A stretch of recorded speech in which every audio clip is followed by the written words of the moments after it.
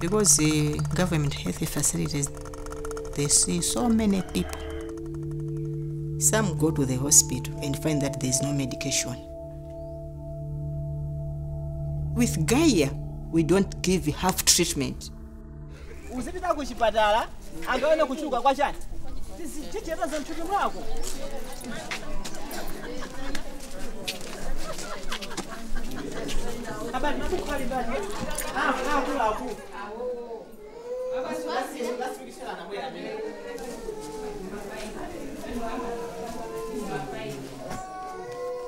If the patient is supposed to take medication for 3 days, is given medication for 3 days.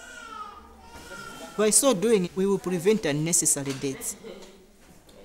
And people are really appreciating what is happening. I feel very proud.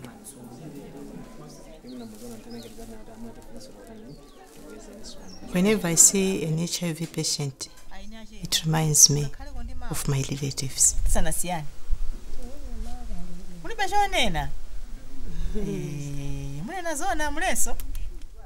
I know what my sister went through and how we treated her and how those patients need to be treated. So it has really changed me, and it has really changed the way I take care of those patients.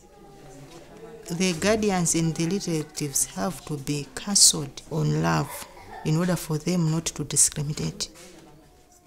When people know that this patient is HIV positive, they do not want to come closer.